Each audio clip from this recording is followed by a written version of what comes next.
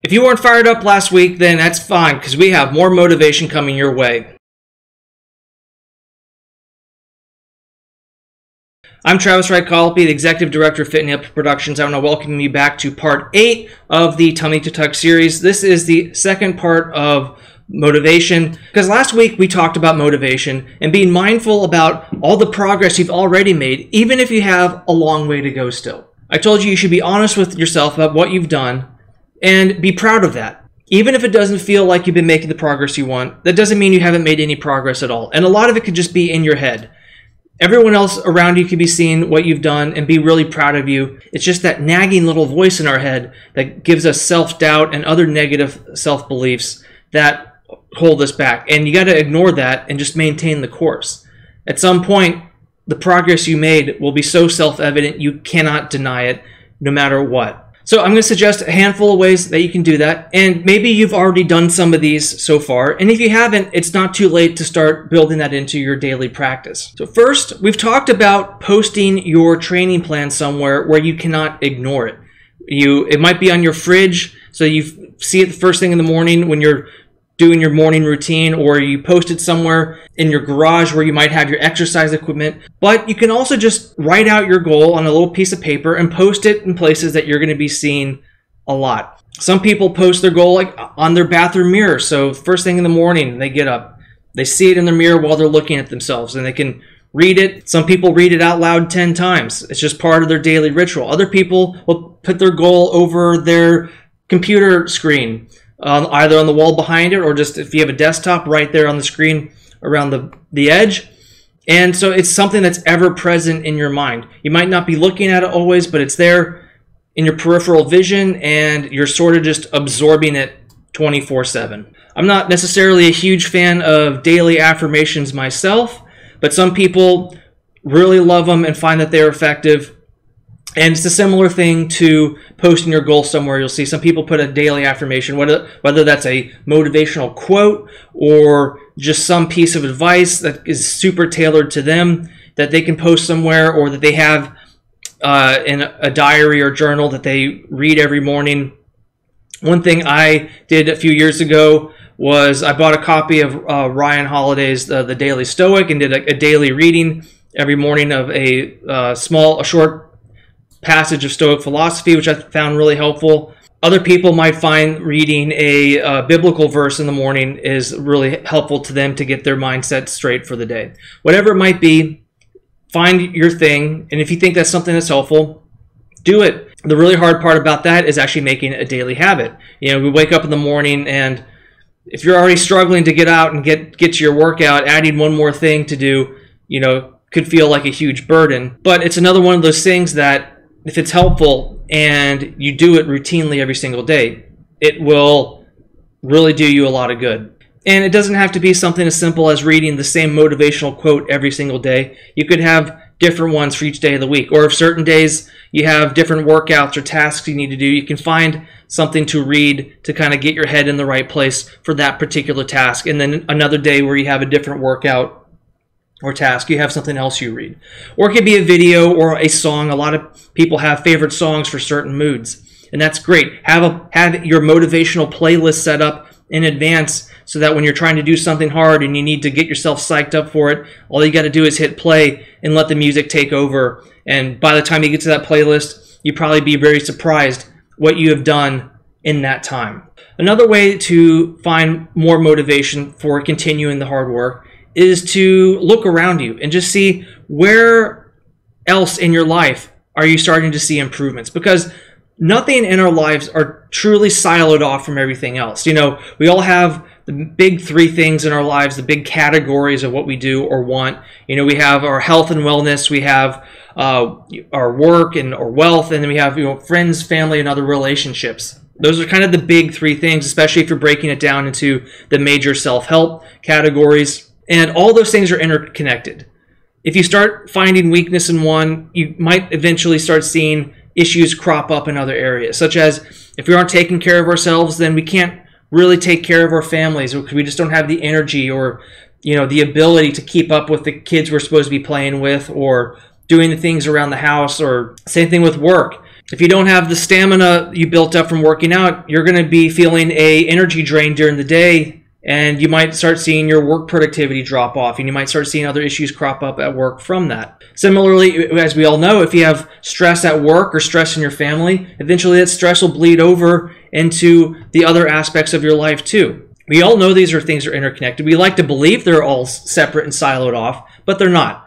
So if you've been working out a lot and you've lost some weight or getting stronger, you're getting faster, whatever it might be, where else is that playing out in your life? Maybe you're able to play a lot more with your kids, or go on big hikes with your friends and family, or get into new hobbies with new friend groups, whatever it might be, other things that enrich your life. Maybe you're getting up earlier and getting to the office quicker, getting a whole lot of really productive stuff done before anyone else shows up, and you're able to leave earlier, or just plainly get more done, and you're starting to get more positive attention from management at work. These are all good things, but they all stem from some other change you've made in a different aspect of your life. If you can find those positive things in other aspects of your life, that might give you a clue that you're making progress on something you're working hard, even if you're not directly seeing the progress with that. Again, it just comes down to being honest with yourself and having a more holistic view of what progress means when you're working towards a goal. As you improve one thing, other things in your life will improve to some degree as well. You can also start to look at things that are disappearing from your life. The last thing we talked about is really an additive. As you make progress one thing, you're able to do more with all these other aspects. You're able to play with your kids more. You're able to go engage more with your important friends and other relationships. You're able to do more work. Look for the things that are starting to disappear or be subtracted from your life. As you start to improve your general fitness and health and well-being, your body's going to want to maintain that, and will start to crave more of those things that will maintain the general health and fitness and well-being you've built for yourself.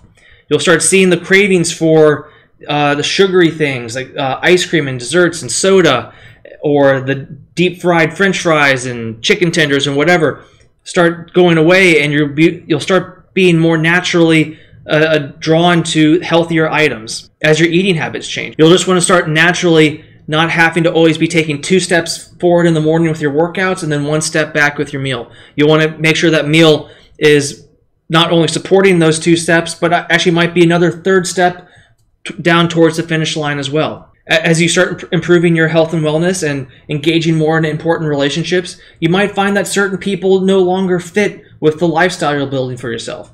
You might find yourself being more attracted and wanting to spend more time and do some more engaging activities with people who build healthier relationships with you. And you may find you'll start spending less time with people who will only contribute to your less healthy habits. Because not only will your body want to be maintaining what you've built so far, but your mind will want that as well. You've all heard that you're the average of the 5 people you spend the most time with.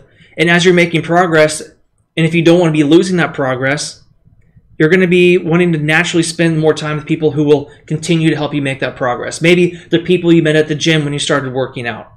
Or maybe they're people that you met when you started a new hobby. Or it's a different crowd at work, the ones who are going to be rising up the ladder versus the ones who are just going to be hanging out in the cubicle until they retire. As we make progress on things, whatever that may be, our health, wellness, friends, family, work, wealth, whatever, we will naturally want that progress to not only continue, but to speed up. And the best way to do that is to level up our game and invite more people who are on that same path to be around us. And the same goes for them.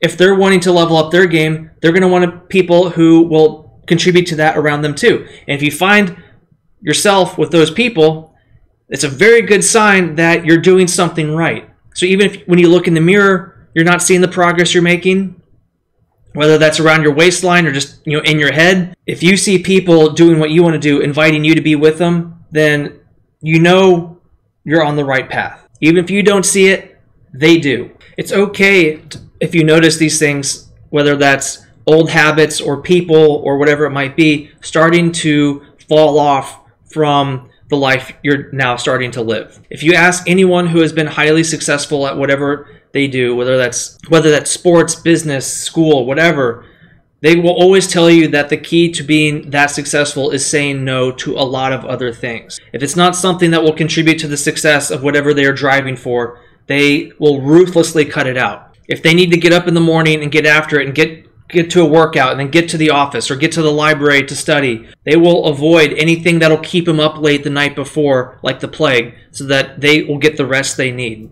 If they know they need to be able to perform at a certain level on game day, they'll avoid the food and drinks that will make them feel sluggish and slow. If they know they need to have some specific time to focus on maybe just getting that workout done or getting a project done at work, they will not schedule stuff on that day, and they'll block out the time just for that. They'll turn off the phone, turn off all the notifications on their computers, maybe even just turn off the internet entirely so they disconnected from the world and do nothing but sit there and do that work or do those reps at the gym. Other people who don't understand what you're trying to do might criticize you for seemingly ignoring them or cutting them out. And you can't remove all negative things from your life. But you can look at where those people are and what they're doing, and you can see the gulf between them and you and where you're trying to go. And you can at least set them aside for the time being while you're really focusing on yourself and try to make this progress. And being able to enjoy all the other things that achieving your goal will allow you to enjoy. Start finding those things that you can say no to so that you can start saying yes to yourself. Because saying yes to yourself in the context of doing something positive is ultimately a core function of your plan. This may rub some people the wrong way, but you can start using those other people as a barometer for your progress. You can see where they are. And if that was you at some point, do you want to be that person? Or do you not want to be that person? Treat them like a magnet. Are they the kind of magnet that'll repulse you and push you away? Or are they the kind of magnet that'll draw you in? If they're the kind of person you want to be, treat them as a magnet that'll draw you in. We all have those kind of people in our life that was like, yeah, I want to be like that person, whatever it might be. They've done something great. I want something similar.